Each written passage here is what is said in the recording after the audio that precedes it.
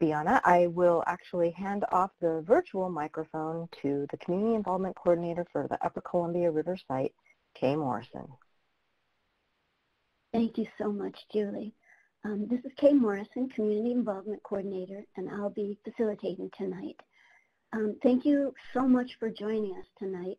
Before we turn to Robert and Mark for the presentation, I'd like to acknowledge Citizens for a Clean Columbia and the Lake Roosevelt Forum.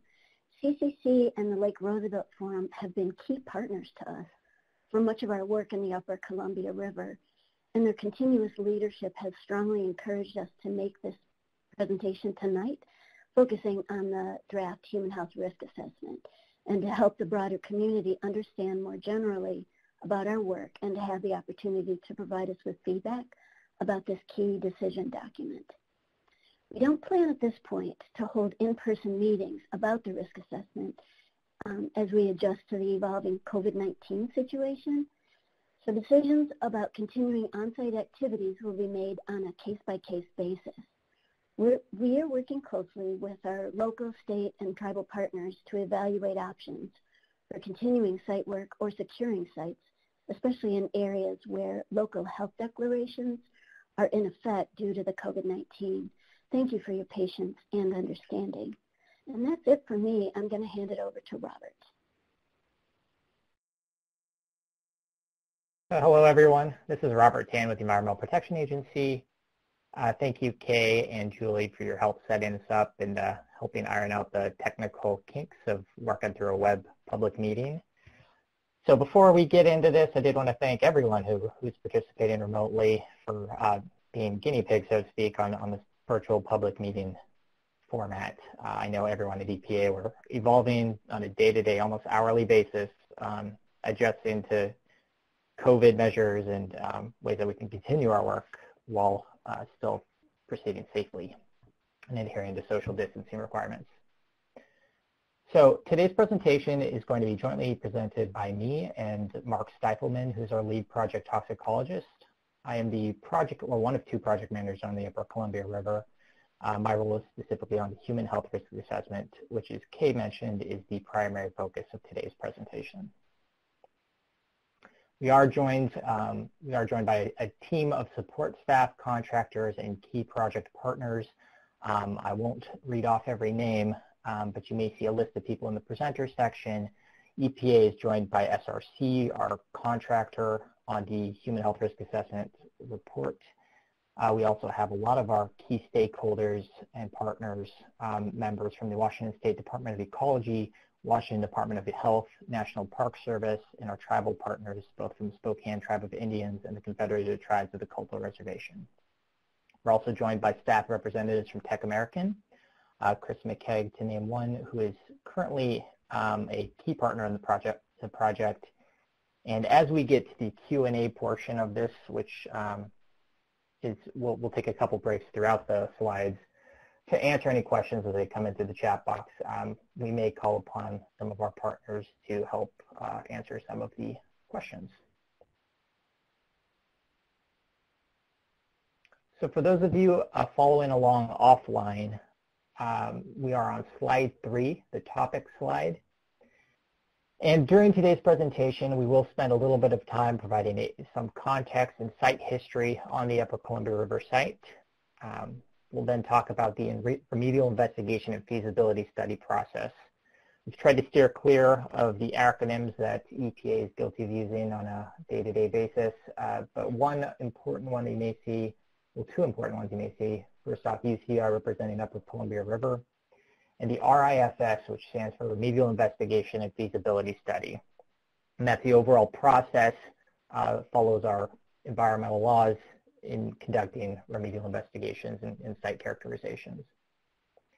I'll then pass the microphone off to Mark Stifelman to talk about the Human Health Risk Assessment process, what exactly a Human Health Risk Assessment is, and then provide the key summary, or the summary of key results.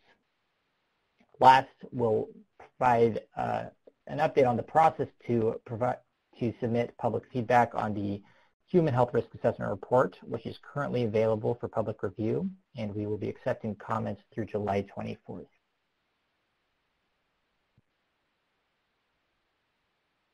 So I advance to the fourth slide. The Upper Columbia River site, it is what we refer to commonly as a mega site in the sense that it covers a very expansive geographic distance.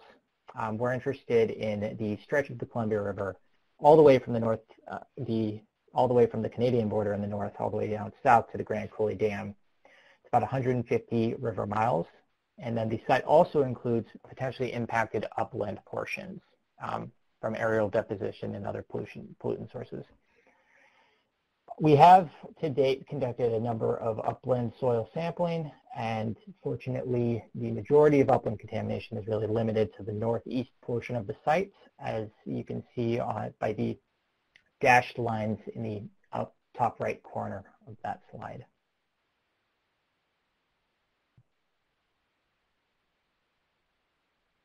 So the primary source that really triggered this remedial investigation process was concern from the Trail smelter, which is located in Trail, BC. And it is a historic smelting operation that's operated for over 100 years. And it has historically and currently smelted a number of different heavy metals, including copper and gold, lead, zinc, and other metals. We're concerned primarily during operations from pollution that was discharged directly into the river, and then also aerial deposition from those smokestacks. So pollutants that were emitted and have traveled down the natural river valley. While the Trail smelter really kick-started this process, it is important to recognize that the Upper Columbia River is home to a number of other potential sources, including mines, mills, and other smelters. One that many of you might be familiar with is the Leroy smelter in Northport, which operated intermittently for a couple periods of time at the turn of the 20th century. So I am on the next slide, slide 6. And what this slide shows is the typical remedial process that we use to characterize sites consistent with our environmental laws. It all starts with the identification of a problem, whether or not there is a problem, whether or not there's the potential for a release in the environment. If so, what does that look like? And who do we need to work with to investigate? Moving down to the fourth step, which is highlighted by that red box, that is the what and where is the risk. And that is where the bulk of environmental data is collected, oftentimes in the field. And it really helps us it's during this stage that we really characterize where the contamination is and whether or not it is located in a specific area or at specific quantities to present a potential risk to public health and the environment. All of this information is then bundled into our remedial investigation report and is used to determine whether or not any remedial action is warranted or needed. If so, we move on to the next stage there, running on the bottom of the slide, and that is the proposed plan, the proposal of what actions will be taken, a record of decision, and then ultimately, if we are moving into remedial action, that's at the last step in the process.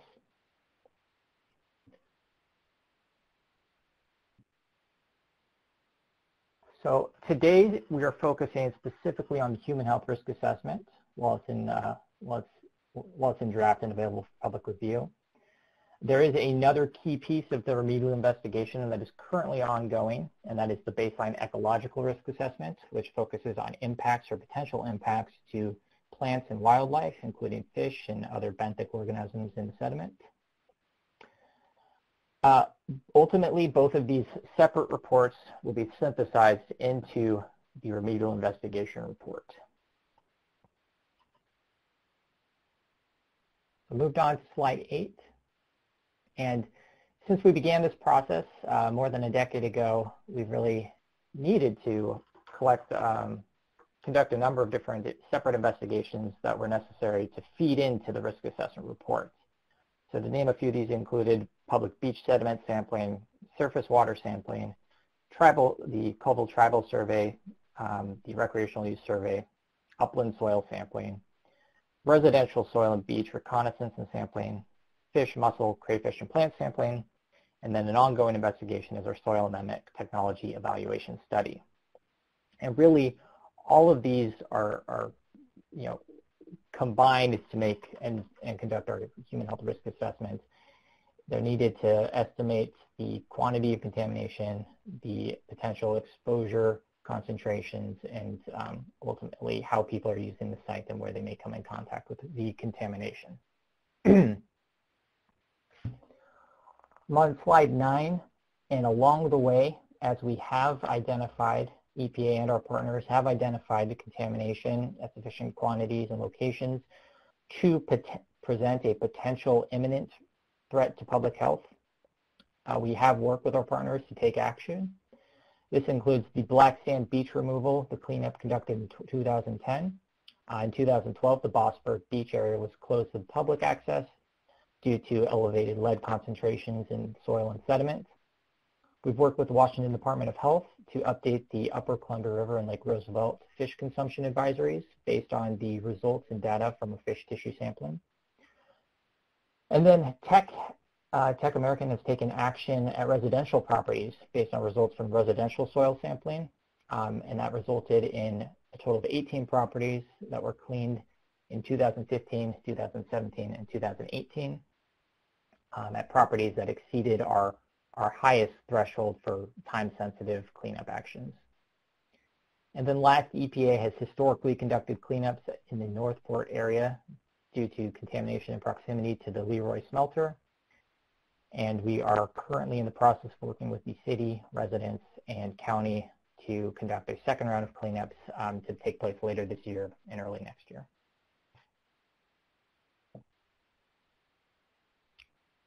So at that point, I will just take a pause, see if we have any questions come in.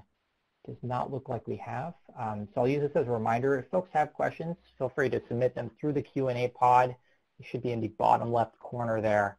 We will have an opportunity at the end of the presentation for folks to take their lines off of mute and provide comments directly if folks prefer to save their questions towards the end of the presentation. So that said, I will hand the phone off to Mark Stifelman. Okay, thank you, Robert. I'm just going to pause a second to see on the chat box if hopefully you can hear me. It's hard to know. We can hear you great, Mark. And okay, we do actually you, have, if you have just a second, we do have a question from Mindy Smith. Is it okay if I go ahead and read that? Oh yeah, go ahead, Jeff. Okay, so the question is probably for Robert. Mindy asks, why has nothing been done to remediate Bossburg?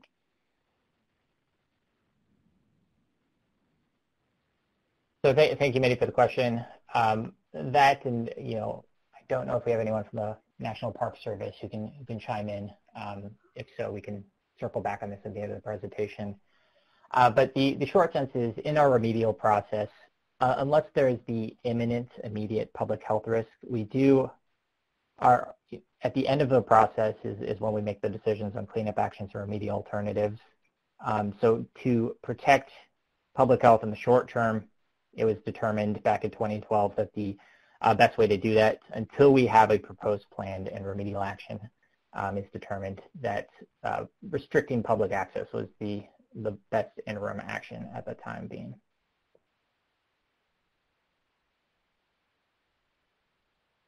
Thanks for that question. If anyone else has questions, please put them in the Q&A box. And if you'd like to ask questions on the phone, we'll open the phone lines up in a little bit.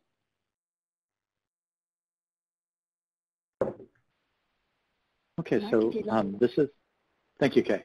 This is Mark Stifelman, and I'm going to talk a little bit more about what Robert introduced, which is the Human Health Risk Assessment.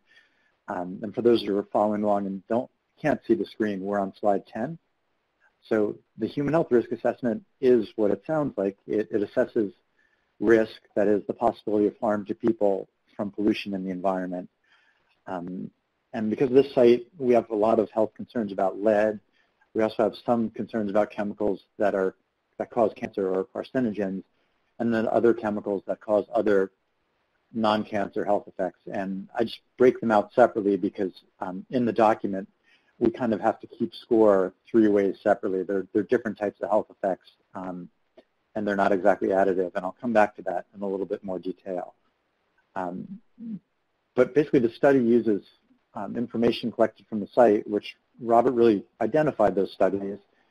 Most of those studies are studies of the site where we actually sample water in the river, we sample sediment in the river, sediment on the beaches, soil in the yards. We sampled, I believe, 10 different species of fish, plants, crayfish, and mussels. So we're looking at the concentrations of chemicals and pollutants in the environment. And we also conducted 2 large surveys to figure out how people are exposed to those chemicals in the environment. And specifically, we did 1 large survey targeting the recreational population around the Upper Columbia River inclusive, but actually larger than Lake Roosevelt. And then we did a similar large study targeting the residents of the Confederated Tribes of the Colville Indian Reservation. So that's really the pieces of the study. We study the environment, and we study how people interact and move with the environment. And then we combine that with toxicity data, which doesn't really come from us. That comes from national databases that we use to compare those exposures to the toxicity information to see if we have a problem that we need to act upon. Again, the whole point of this study is it's not an academic or research study. It's really, it gets back to what Robert talked about earlier. Do we have a problem, and what do we need to do to solve that problem to make the environment safe for people? So I am now moving on to the next slide, slide 11.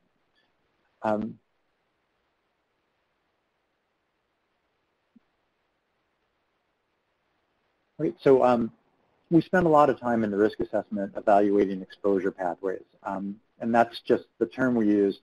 That's how chemicals in the environment, that is chemicals in the world, enter your body. And they enter your body by eating them, and you could eat them either intentionally, like you'd sit down and eat a meal of fish or plants or perhaps deer, but there's also incidental ingestion, and that's when we actually do ingest dirt and soil and even river water when we go swimming without the intent to actually ingest it.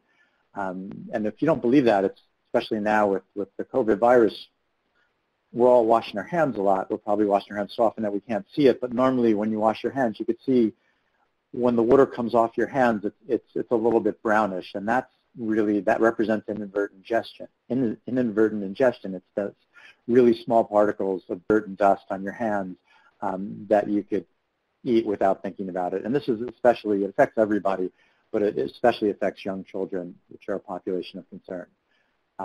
You're also exposed to chemicals by inhalation through breathing air, and then to a much lesser extent by just touching things. It's possible that chemicals are absorbed directly through your skin.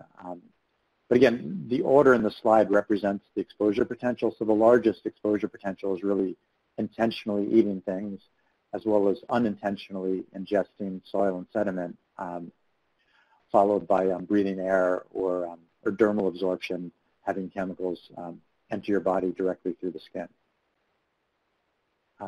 Moving on to slide 12, the risk assessment is organized by groups of people representing the different ways people can be exposed on the Upper Columbia River site. So generally the population of the most concern is residents, because that's where you live, so that's where you spend the most time, and just that time factor really makes the pollution you experience at home greater than the pollution you might get at work or a recreational visit. And that's especially true with lead, where the population of concern are very young children. But we looked at all different groups in the risk assessment. We looked at workers, we looked at recreational visitors, and we also looked at tribal populations. And they're different, so we looked at them separately. So in the report, there are separate appendices, one for the Confederated Tribes of the Colville Indian Reservation, as well as the Spokane Tribe of Indians. And they're very different places, they're very different peoples, and so those are really 2 separate reports that are part of the human health risk assessment. And those are very collaborative with each of those tribal nations. So moving on to slide 13, the title of that slide is Chemicals of Potential Concern, which is just the universe of chemicals that we looked at in the risk assessment. And we really evaluated more than 26 chemicals or families of chemicals. And again, we have to look at that differently depending on whether it's lead or non-lead, cancer, or another adverse effect. So we do it differently for lead. Lead is an unusual toxin. We don't have a toxicity value to compare it with directly. We can't say this exposure is above this toxicity, because really what we've learned over the years is any level of lead is toxic, and it's really a continuous effect, especially on young children. So we look at lead exposure by estimating blood lead levels, and we use software to do that, so we don't need to test blood of people. And what's unique about lead is because the exposures aren't just, we're all exposed to lead kind of in everyday life, both from the site and just background levels of lead that occur in the food, in the air, the soil, and the water. So all that's combined for us to predict a blood lead level, and that's a big part of the risk assessment. And then for the other chemicals, it's more straightforward. We just estimate that exposure, and if it's a non-cancer effect, we use a threshold approach, meaning we have a dose that we compare it to, and if we're below that dose, we're very confident that there is no adverse effect. The flip side is if we're slightly above that dose, it's also unlikely if there's an adverse effect. It's difficult to draw that line. And then with carcinogens, it's also a small exposure is associated with a very small cancer risk. And generally we define our problem at EPA as if that cancer risk would increase your chance of cancer over the course of a lifetime by greater than 1 in 10,000.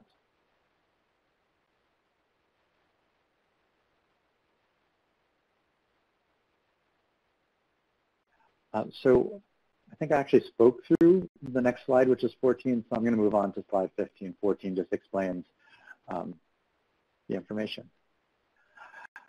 So when we assess risks for lead, we convert those risks into estimated blood lead levels. And our target population, we look at everyone, but we're mostly concerned with very young, really preschool children. But we don't have a clear threshold level at this point in our agency. So throughout the risk assessment, we actually look at 3 different blood lead levels at 3, 5, and 8. And the symbols stand for micrograms, or millionths of a gram per deciliter, or 10 milliliters.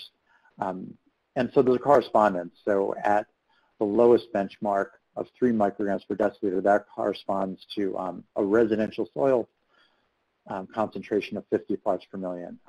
And a small increase in blood lead level from 3 to 5 increases that corresponding soil lead level greatly. So 5 micrograms per deciliter, I'll call that the middle benchmark. That corresponds to 200 parts per million, and so on, with a high benchmark at 8 micrograms per deciliter, which is 400 parts per million. So throughout the risk assessment, we express those results in those 3 benchmarks. But I'm really focusing more on the middle and the high, because that low benchmark is so low, it's exceeded so widely. And it's a point of comparison, but they're really, even though we haven't made a decision, it's very unlikely that we'd take action at those very low levels of environmental lead, because that would require us to take action virtually everywhere. So slide 16, there's a lot of information on this slide, but it's intended to be a big picture overview of the results of the risk assessment. And so what this really means is we don't have any unacceptable cancer risks for any of the populations we look at. And similarly, for outdoor workers, they aren't a concern. So the rest of what I'm really going to talk about is where we do have exceedances.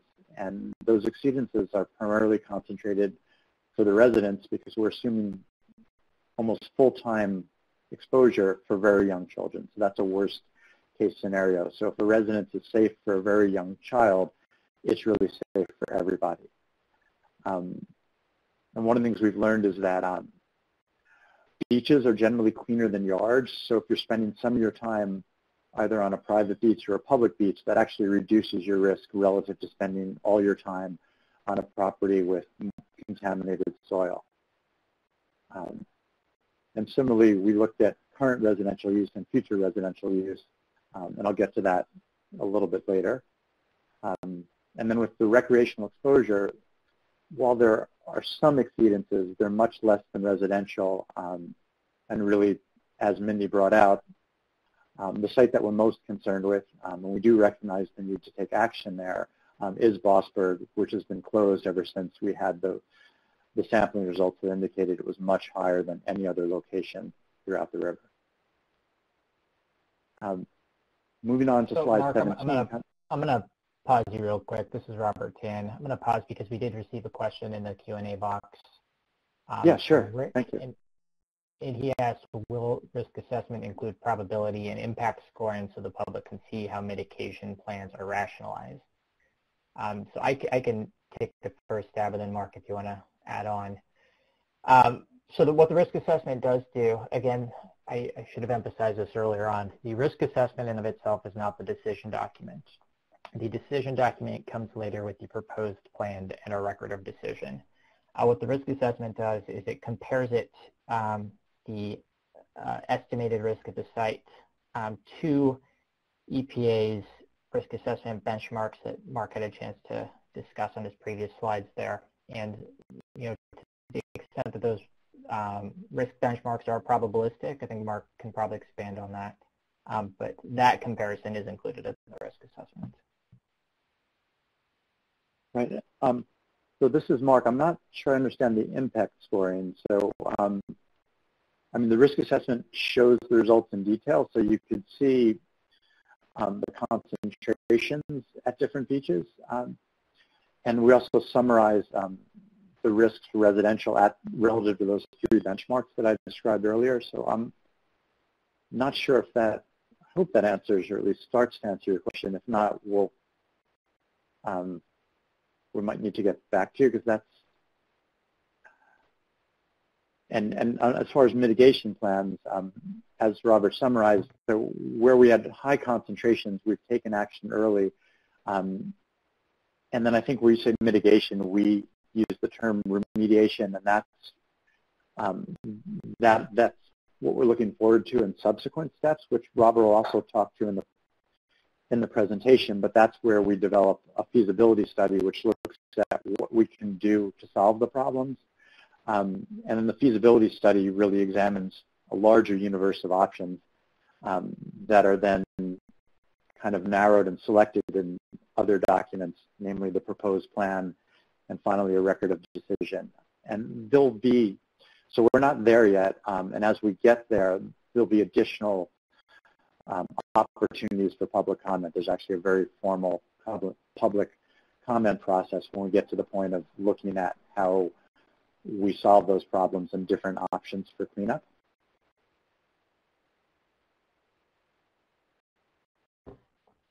So thanks, Mark. And Rick, if we weren't able to answer your question, just let us know in the Q&A box. And again, we're happy to circle back on this at the end when we take everyone off of mute or give that option. So we did have a couple more questions come in. One mentioned that slide 16 did not show results for tribes. So that's a good catch. And the reason why this slide shows the key results to our exposure groups in the primary risk assessment. We did evaluate risk to tribal populations and high subsistence users or high resource users. And those are included in the as appendices in the risk assessment. So the current draft includes the appendix for the Colville high resource user, just because resource use does differ by population group. And then we currently are working with the Spokane Tribe of Indians on the Spokane Tribal Appendix. So that will be added at a later date.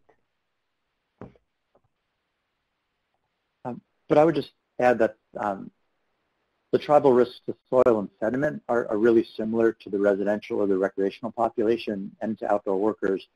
But where they really, really differ are they reflect much higher fish ingestion rates. And in the case of the Colvilles, we included assessment to specific plants that are traditionally used, and those plants are located pretty close to the Columbia River, north of Northport for the most part. So that's really what's different about those appendices. Is the fish ingestion rates are higher, and then there's traditional native plant consumption use added to it. And because the fish consumption rates are much higher than what we saw in the recreational survey, and even the survey of the residents of the Colville Indian Reservation, the risks are proportionally higher. So it's the difference between eating an ounce or two of fish a day to eating a pound or two of fish a day. So it's a very different picture, and it is included in those appendices. Okay, and then we did have the follow-up question on, could you discuss how those compare?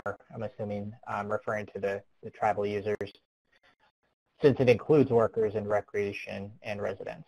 And I think you addressed that partially. Mark, I don't know if you have anything to add.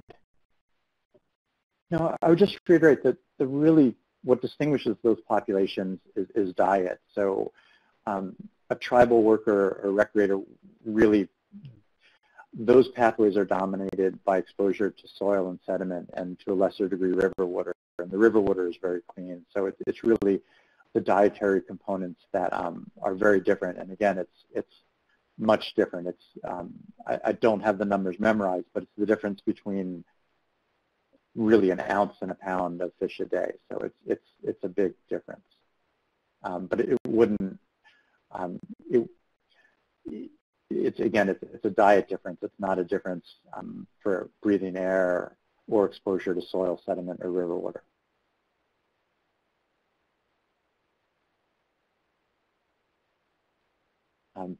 Okay, so I'm going to resume the presentation at slide 17.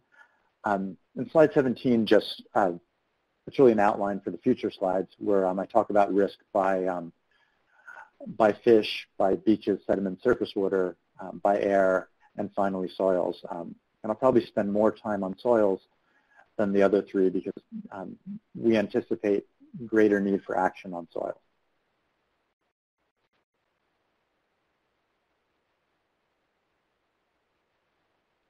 So with slide 18,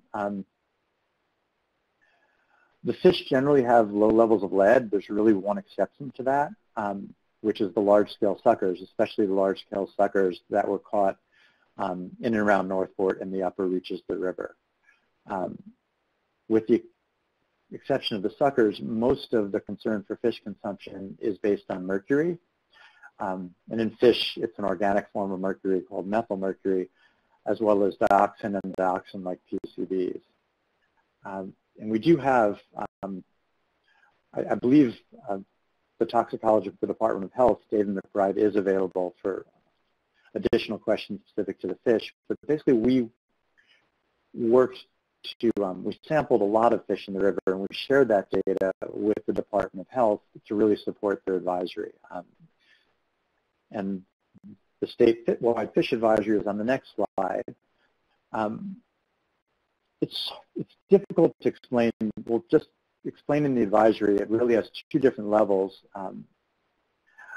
because the health effects for mercury are really based on mothers and children. There were studies of women who were exposed to mercury and the outcomes to their children, generally IQ scores and learning ability. So it means that young children and women who are or may become pregnant in the advisories issued by the state and other entities can't eat as much fish as people, as either older women or adults or adult males, because again, the population concern is really young children or women who are or may become pregnant. But one of the things we've learned in studying from the Upper Columbia River in terms of that risk from mercury, PCBs, and dioxin-like PCBs, these are chemicals that move widely through the globe and the region. So I don't mean to say that these fish are pristine or clean, but they're no different than any other fish within a day's drive of the study area. So specifically, the advisory that we supported, based on a lot of very specific fish sampling in the Columbia River, doesn't differ from other statewide advisories and other regional advisories affecting all of eastern Washington. So it's no worse at the Upper Columbia River from other places. So I mentioned that because if for some reason you have concerns about pollution in the Columbia River, going someplace else wouldn't really change your risk or exposure. But following the advisory, which is more strict for young children, for women, protects you from both the adverse health effects of the mercury in the fish, but it's important to really consider the advisories. If the advisories do not say avoid fish, because fish represent some of the healthiest foods that we can eat, and the foods are healthy in a way that's sort of the opposite of the mercury effect. Eating fish is really healthy for women and their children, so that's why the advisories are always balancing the health effects of the chemicals in the fish with the benefits of the fish themselves. So moving on to slide 20, beaches, sediment, and river water. It's much simpler to describe this because there's no health benefit from ingesting sediment or river water. At the same time, there's really no risk from ingesting river water. The river water is extremely clean.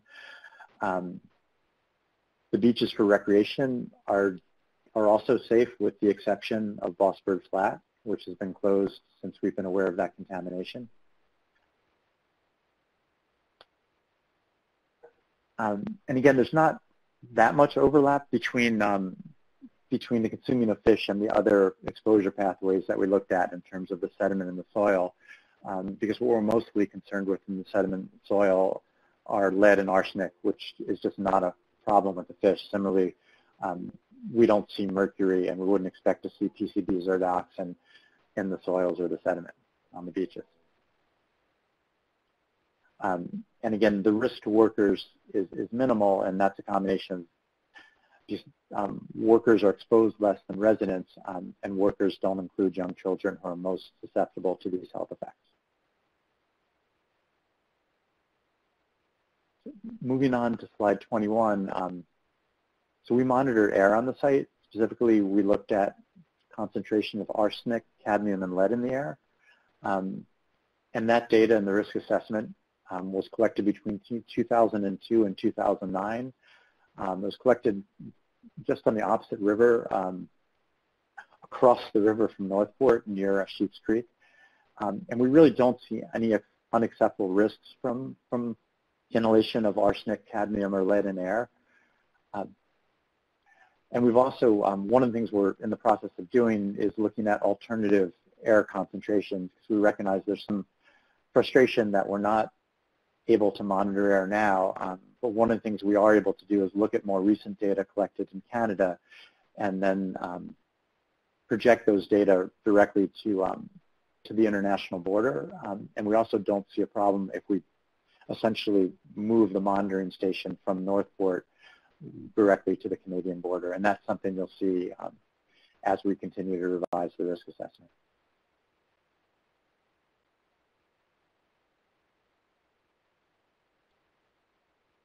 So moving on to the next slide, which will be slide 22.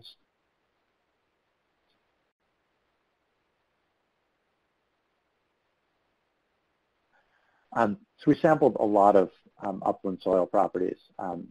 We sampled over 588 residential areas. So we sampled less than 588 properties, but we generally sample multiple areas within properties, because many properties are large, where we would have sampled a play area separately from the area around the house, or if they had a beach or a garden, we really relied on the residents to direct us to the places they mostly use. So again, the residential soil sampling was based on exposure and not just ownership, and that's an important distinction to make. We really want to focus the area, the soil, where people are in direct contact to it more often. We also sampled larger areas, 25-acre areas. They're always standardized, and we distribute them up and down the river. And we're looking at those areas as an indication of future residential development. And again, throughout the sample soiling, we see exceedances of both lead and non-lead benchmarks.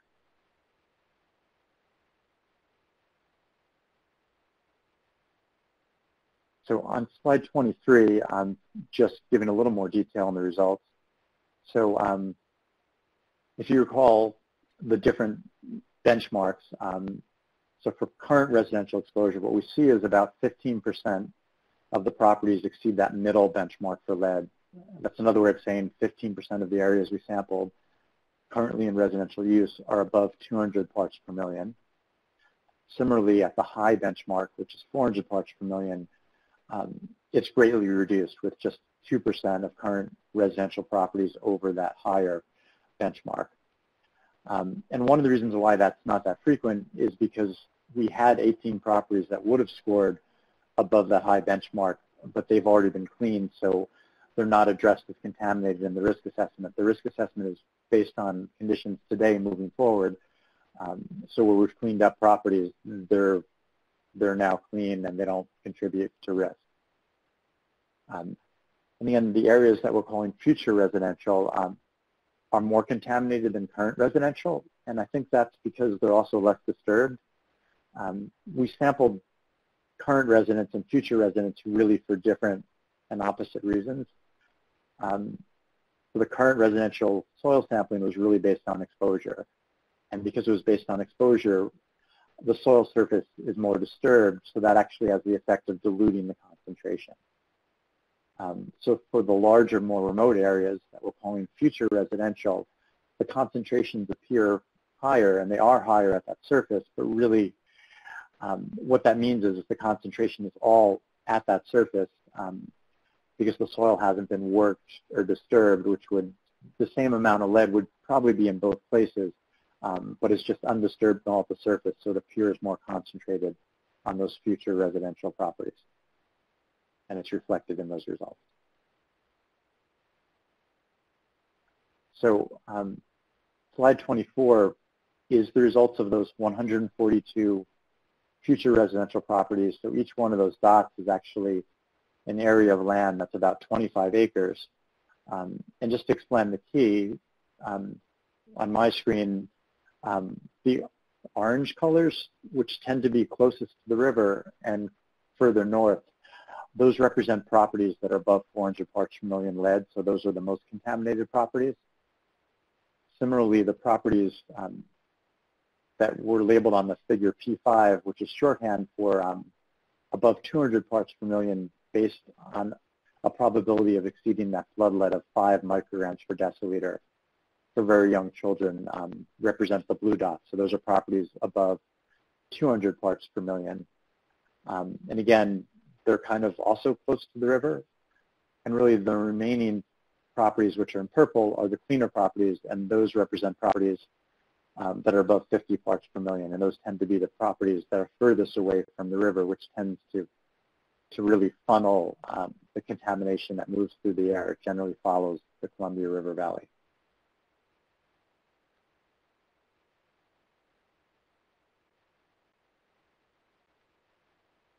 So moving on to slide 25, again, we're mostly concerned with lead in soil. That's the primary risk driver, especially for current residential and future residential use. But we're really concerned with that current residential use, especially for very young children. We're much less concerned with workers.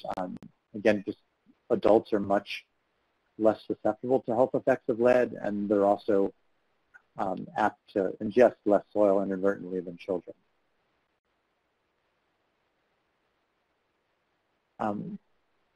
But regardless of the soil risk, there are steps you can take on slide 26, and this is really borrowed from the Washington State Department of Ecology that just summarizes common sense ways to reduce your exposure to soil in 2 ways, basically by reducing your ingestion rate by keeping both your hands and your house clean.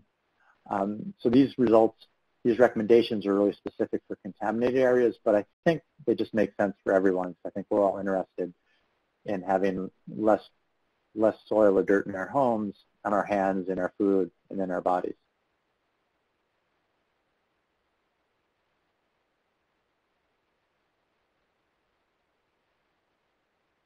So I think at this point, I'm going to hand the presentation back to Robert and see if we have any additional questions that came in.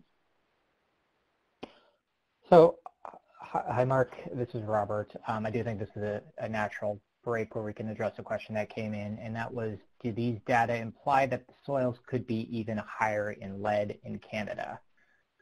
So our investigation was limited only to the property south of the U.S. border, U.S.-Canadian border.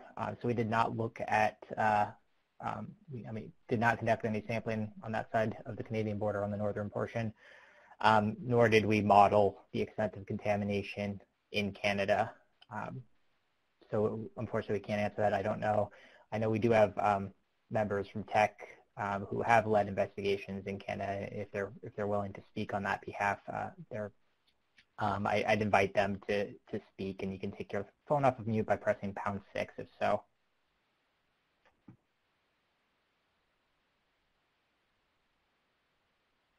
Okay, so we will have another chance to circle back at the end of the Q&A portion.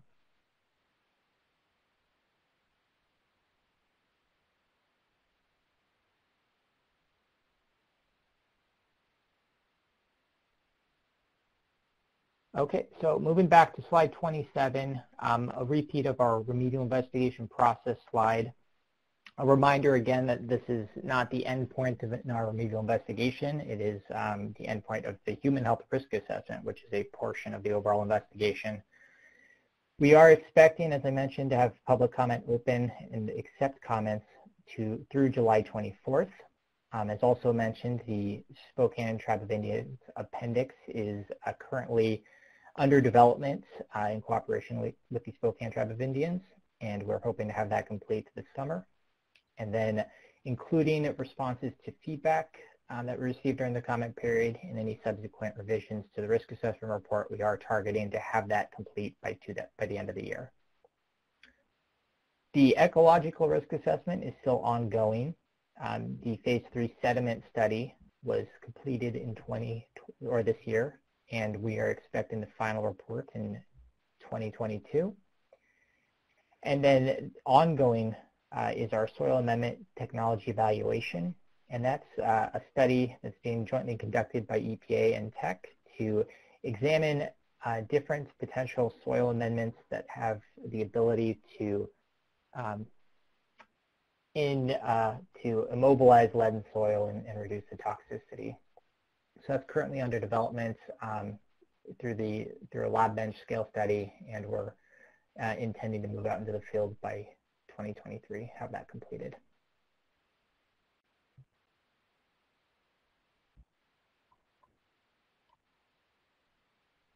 The draft Human Health Risk Assessment Report is available on EPA's site profile webpage for the Upper Columbia River site. You can access that using the link on this slide. If unable to copy the link, you can also Google EPA Upper Columbia River site, and it should take you to our site profile page. We are accepting feedback through July 24th, and comments should be submitted to me, Robert Tan, at tan.robert@epa.gov. If you are unable to email comments, please reach out to me. My contact information is included at the end of this presentation and also on our EPA webpage. And we can discuss alternative methods to submit comments.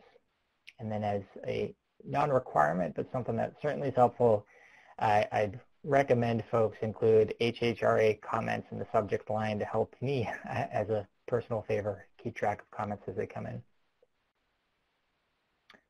And then comments after July 24th, we'll be working with our team to evaluate comments and provide response, which will appear in an appendix to the final risk assessment report.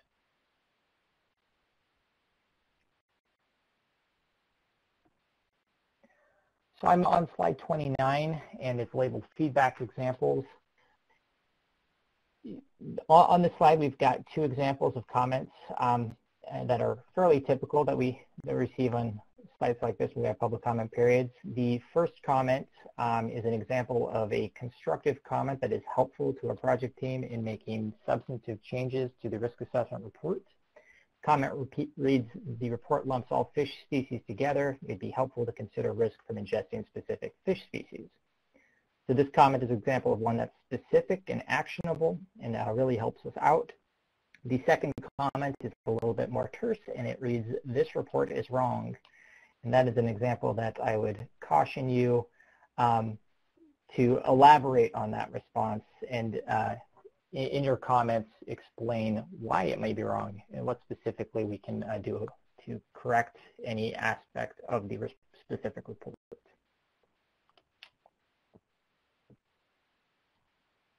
So at that point, we are at the end of the presentation, so we will turn the microphone over to Kay to read any comments that came in. Thanks, Robert. There are a couple of questions in the question box, and before I read them, I'd like to encourage people to continue to put any questions that you have in the Q&A box. Excuse me, and after I read the two questions that are in the question box, I'm going to encourage folks to take themselves off of mute. And the way that you would do that is to wake up your phone and go to the keypad and press #6. So the #6 will unmute yourself, and then you should be able to speak. And I'll give you a little time to wake up your phone while I read these couple of other questions. The first question is a map available for beaches sampled that is similar to the upland soil data presented on slide 24?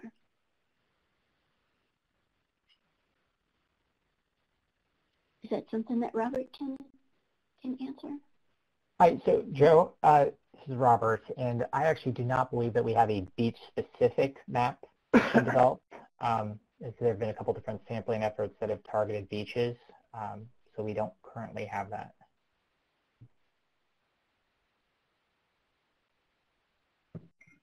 Okay, the next question would be from Jessica. Which pathways are causing the most risk? Fish consumption versus soil and sediment exposure?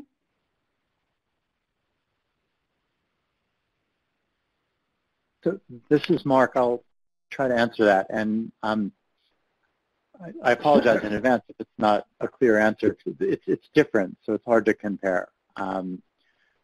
With soil, we're concerned about lead exposure to young children, which isn't a problem for fish unless the young child is eating large-scale suckers, which is probably unlikely, at least based on our surveys. We had very large surveys.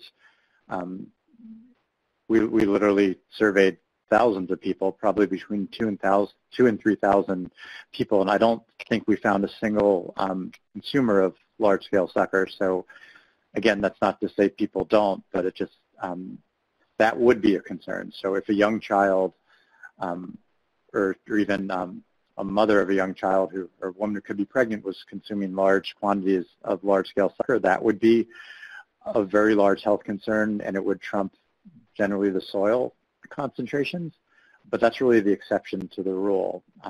The other fish consumption risks are really vary with species, but they're no different than risks throughout eastern Washington or western Idaho or really throughout the whole Pacific Northwest region. And that's because the mercury is really in global circulation. Mercury it's a volatile bioaccumulative compound, so we just see it everywhere. So I don't mean to dismiss those risks, but my point is they're largely unavoidable. You can moderate them by choosing fish that don't eat other fish and referring to the DOH advisory because that's how it's arranged. And then in terms of soil versus sediment, generally the soil concentrations are higher than the sediment, and I think that's because the metals that would have ended up in the soil through aerial deposition from the trail and other sources, they basically stay there and they're persistent. They don't get washed away readily, they don't leach into the soil, and they just remain. And that's why sediment is cleaner than soil. The sediment is generally washed constantly, so that aerial deposition component isn't there. And I would believe that most of the metals in the sediment are probably residuals from slag, and they tend to be less contaminated than the aerial deposition pathway. So I hope that answers Jessica's question. It's possible that the Department of Health may be able to add to that as well. I did want to interrupt briefly. I can read one more question before I go to the phone, and I do want to let folks know that we can stay on the line for another half an hour. So if people, continue to have questions that we haven't answered yet, we can stick around. We're just a couple of minutes before the bottom of the hour, and I just wanted to let you know that. The next question before I go to the phone, Jamie asks, can you just give us a very simplified answer? Are community members in danger from long-term exposure?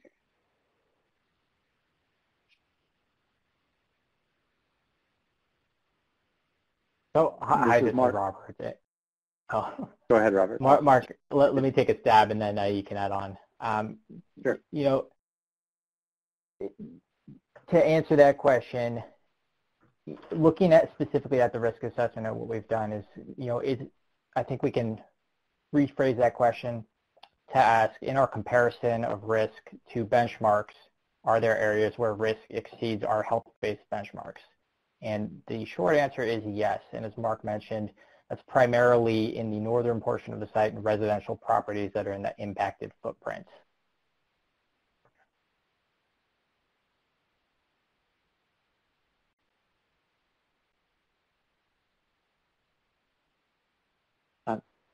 This is Mark, and I don't think I can really add to that. Again, just echoing our primary concern is young children in soil. And that's not to say there isn't a concern, but we're somewhat comforted that the highest, the most contaminated properties have already been remediated. And they were remediated down to, I believe, 600 parts per million. So prior to that, we had concentrations, a few of them above 1,000 parts per million. So the maximum concentrations across the site are not that high. And again, we're being protective for preschool children, so those risks are very less of a concern for adults. And that's really what I think subsequent steps in the process will focus on the most contaminated residential soil areas first.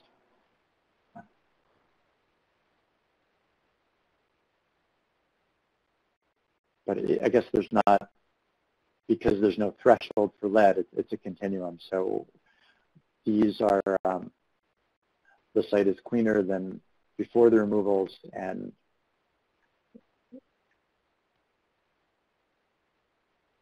again, that risk is really targeted on the preschool. That remains our main concern. Again, we would want to make the environment safe for preschool children everywhere, and not just make it sound like we're only concerned in areas of soil contamination where there are preschool children on those properties. Our goal is to make the properties safe for all people.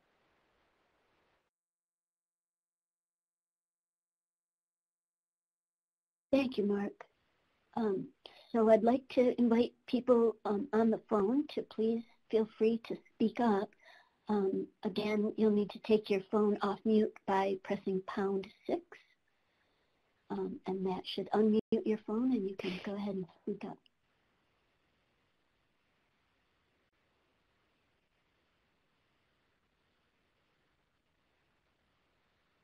And while I'm waiting for folks to take their phones off of mute, I do want to let you know that the same material that we're covering today will be covered in the July 15th meeting, the same webinar. So, if there are additional questions that you think up later and you want to participate in that meeting, you're welcome to. Also, I'll get a summary of today's questions and answers and get that out by email to the people who registered for this presentation.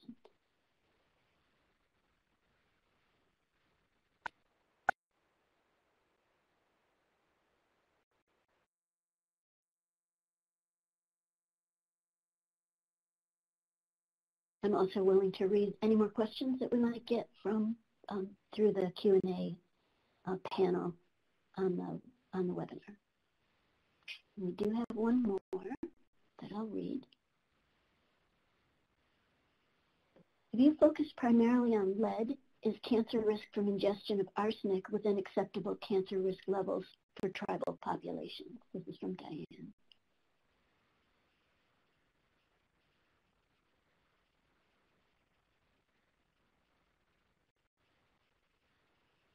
Robert, is this one you'd like to take? This is Mark. I was just struggling with my mute button. Can you hear? It looks like Yes. you can hear me now. Yes, we can. Thank you. And now we can. And oh no, I was just I think it depends on the exposure media, and I think generally the ingestion of soil doesn't vary significantly between tribal and non-tribal populations, and arsenic doesn't occur in fish. But as I recall, arsenic is a problem in some of the tribal exposure pathways. Specifically, it's a problem in root plants. Generally, the berries and leaves were fairly uncontaminated. I think one exception to that is Sarvisberries had a problem, and I don't recall if that was a lead or an arsenic problem or both. And then one of the most contaminated native plants that we discovered, I'm not sure if it's a plant or not, but it's referred to as black lichen. So it's actually a lichen that grows on trees, and that had fairly substantial levels of lead.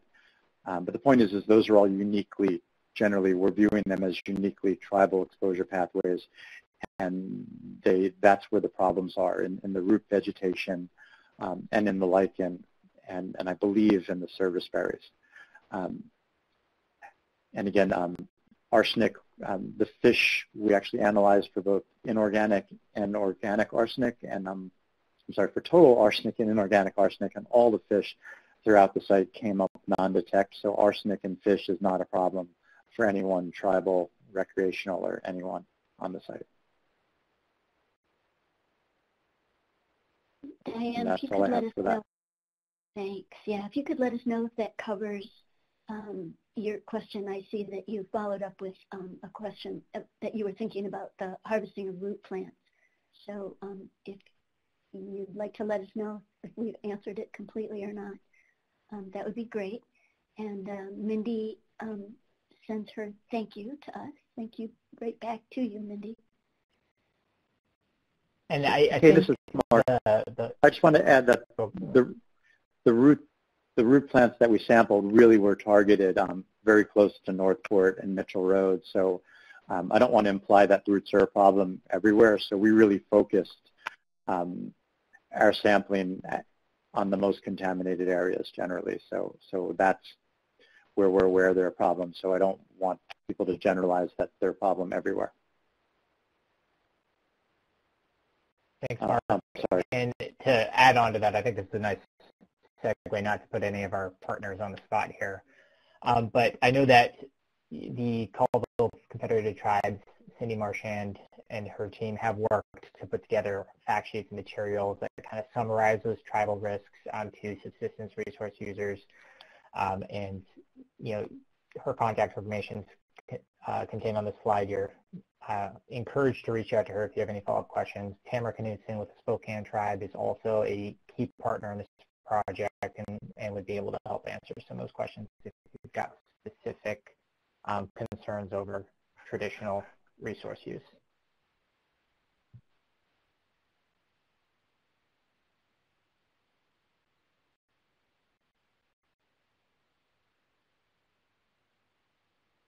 Since I haven't heard anyone speak up, I'm a little bit concerned that maybe the self-unmuting with pound 6 is not working. So I'm going to try to unmute everybody and see if anyone would like to speak up to ask any questions. So let me give that a try.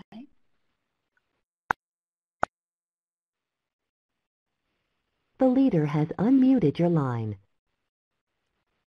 Looks like everybody has been unmuted and you're still quite quiet. So please feel free to ask a question should you have one. Hi, this is Dave McBride from Department of Health. Dave, thanks. Hi. Hi. Not a question so much as just some information about fish contaminant levels in the Upper Columbia and Lake Roosevelt versus other places in Washington. If we go further down the Columbia, we have data sets, I think, starting from about Bridgeport down to the Bonneville Dam. And what we're seeing is that levels of contaminants are much higher in that section of the Columbia than in the Upper Columbia, which is, I think, great news for the Upper Columbia. Many of the fish advisories that we have in the kind of what we're calling the midsection of the Columbia are much more restrictive than the Upper Columbia. So I just wanted to add that.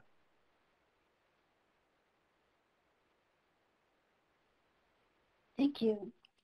Does anyone else have any comments that they would like to add?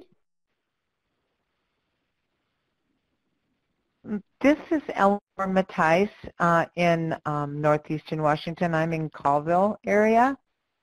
And my question is, in looking into the future and for future generations, will the fish ever be safe to eat without any advisories at all? Will all these heavy metals and everything that are in the entire Columbia system and many other waterways, according to what you're saying, is this going to resolve itself, or we're always going to have advisories on fish?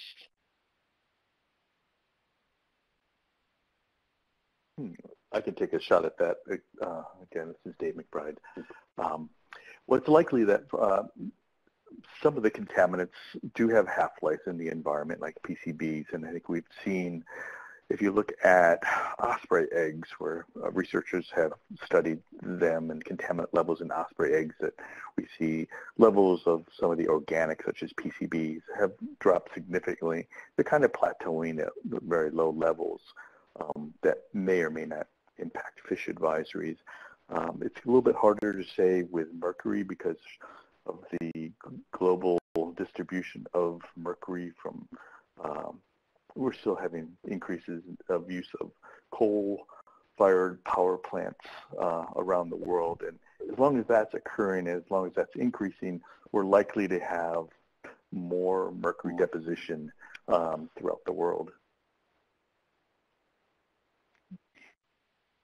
Thank you.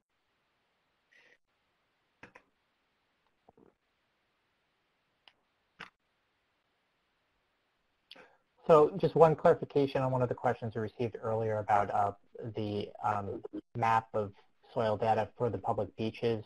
To elaborate on the response, it does look like we do have a specific map in the risk assessment report that focuses on the results for residential beaches, but we do not have a comprehensive map of all residential showing the results for residential and any of the public beaches that were sampled together.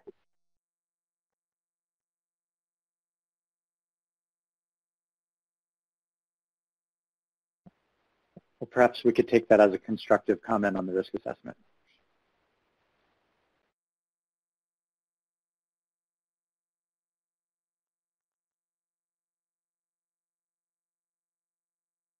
Yes, you could. Okay.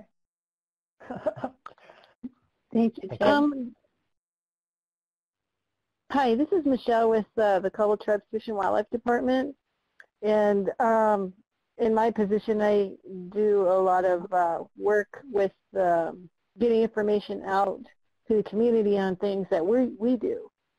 And I'm just wondering in what ways are you guys sharing your information with the public? I mean, I see that you have that information on what fish to eat and how much, the fish advisory. But what other ways are you guys getting that information out to the public?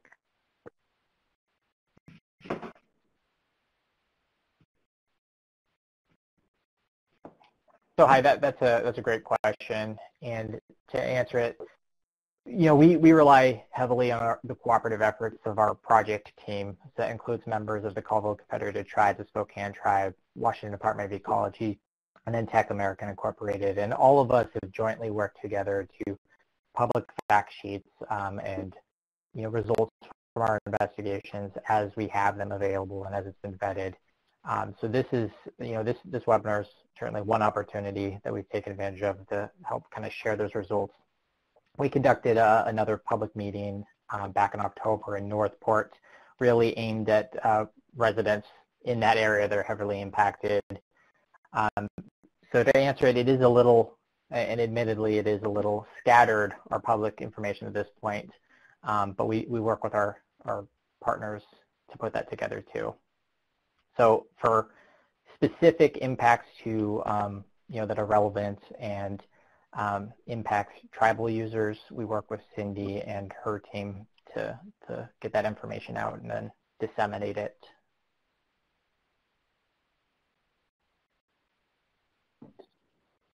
This might be a question that Dave can add a bit too, but if I remember correctly, I think there are signs about the fish advisories all up and down the lake in the recreational areas, and I'm not sure about this. Dave, you might be able to answer.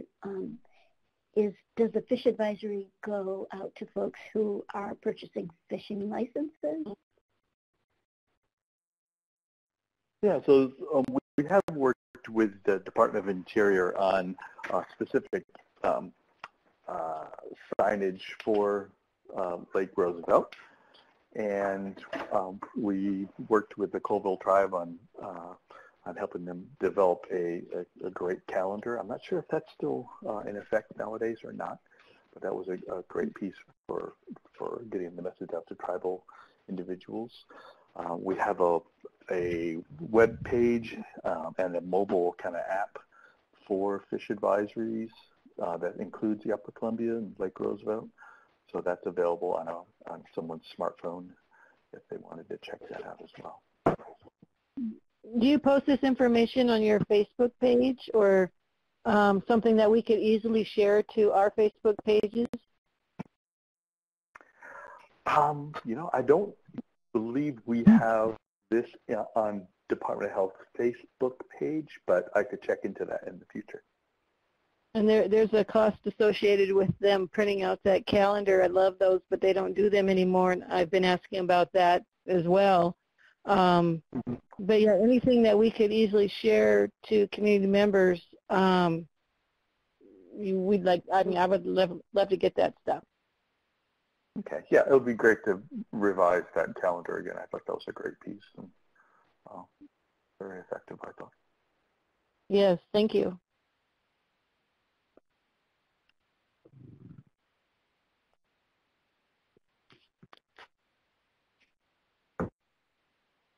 I've got a couple more questions. Mindy adds that newsletters are prepared by the Lake Roosevelt Forum and the Citizens for Clean Columbia that also try to keep people informed. And the Lake Roosevelt Forum has a conference that, I don't know, Andy, if you want to speak up about how often. I think it's about every 18 months or so these days. And before you speak up, Mindy also reminds us that the Citizens for Clean Columbia does have a Facebook page as well, and that might be another resource for you to share.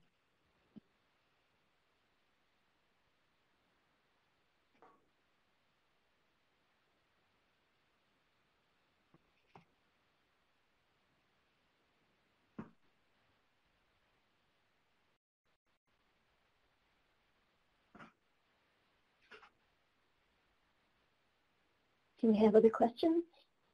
Please feel free to speak up.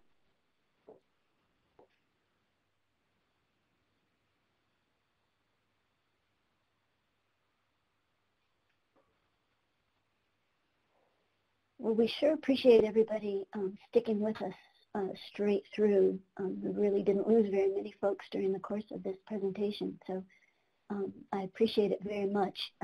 If you have questions later, please don't hesitate to send them to Robert.